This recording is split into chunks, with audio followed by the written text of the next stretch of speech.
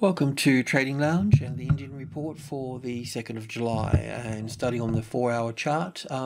Picking up from yesterday, we're looking at this particular impulse wave here as 1 and 2 and 3 and an A and a B and a C for wave 4 and then up for wave 5.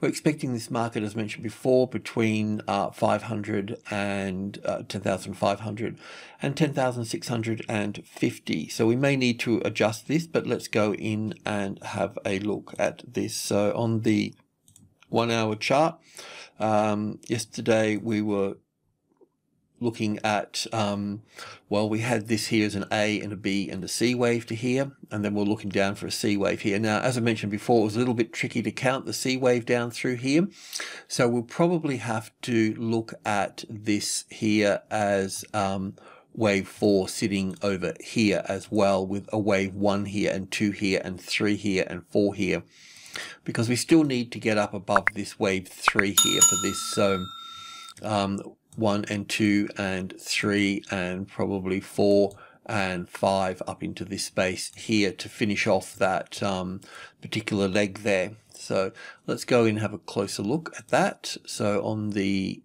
15-minute chart here, first of all, so yesterday we pulled this apart here. We could get 5 waves out of it in terms of wave 1 here and 2 here and 3 here, but then we've got this really steep move up through here as wave 4, which overlaps this, and then we can count 1, 2, 3, 4, 5 down here. So it's possible it's 1 and 2 and 3 and 4 and 1, 2, 3, 4, 5, but it's probably better as an A and a B and a C wave technically.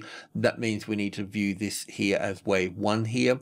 So that's what we will do, but it's difficult to count this down here as 5 waves, you know, as an A wave, a B wave and a C wave coming into this particular space here for this. So a bit of a problem, but let's just talk about our trade for a moment. So yesterday we looked at being long just in this space here for this, taking a percentage here because we thought there would be there could possibly be failure at the 10,300, but at the same time we were also looking to be long here as well based on support here, so that there can be moved over to that little high here. You could probably even get it down to that one, but we'll just be conservative and take the middle pathway there. And yeah, looking at this next move up here, which has broken this here. So this is typically probably a wave 4 in this case, because we'd look at this as 1 and 2 and 3 and 4, and well, I can get 5 waves out of this in terms of 1, 2, 3, 4, 5 here. So it's probably wave 4 because it's broken this trend line through here. So delete that. So if we look at this as 1 and 2 here, we've just got to be a bit careful. We'll just move this over to here for the time being, and we'll get back to that, and we'll look at this as wave 1 here and 2 here, with wave 3 moving to the upside here. And wave 4 would pull back to the 38.2% here, but I think we're going to kind of protect ourselves here for this, so I'll have to put that here. That's about right there, so that's good. Don't need these. So I really want to protect our profits here for this, because also too we're looking at Thursday being a bit bearish. This looks corrective at this stage. Let me just check in here further with this.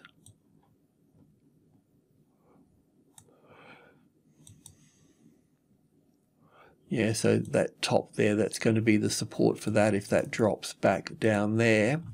So the stop would need to go under that particular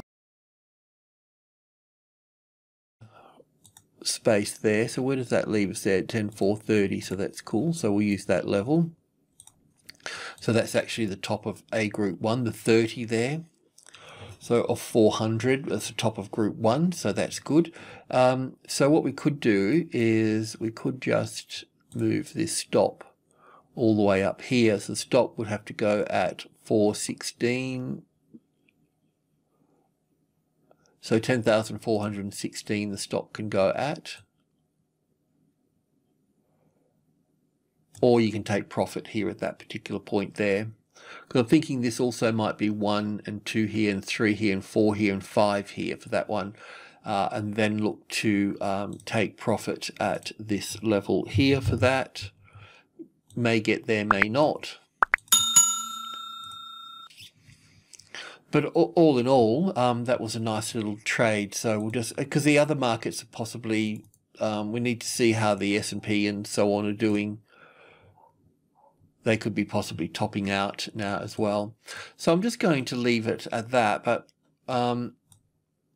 there's possibly still more upside. The other point here too is that we'll be looking at a classic trading levels pattern sitting at 10,500. So if you can just imagine this 10,500. So we want to see the arrival, the reaction, the first high above the level, and then we want to see it sitting over here for this. So we need that process to go through in this case. So we don't have that yet. So we've just really got we're in the arrival stage here. So if that's wave 4 pulling back here, then we'll see the first high above the level. And then we need to see this as support here, this 10,500 as support. So the general idea is to trade to this, get out, and we just wait for this. You can get involved in all of this, but just be very careful, because you make your money in the trend and you give it back in the correction. So we need the correction to mature first, and then we can move back in over this side. If it's going to move higher, then we'll be on it at that particular point. If not, well, then we'll see a larger correction come from that point. But 5 being the second strongest number in the market, we should see some sort of a vibration at that level there. So that's our target, and that's that. So I'll leave it at that. Just want to keep it simple for today until we can figure out the US markets. Okay, alrighty, cheers.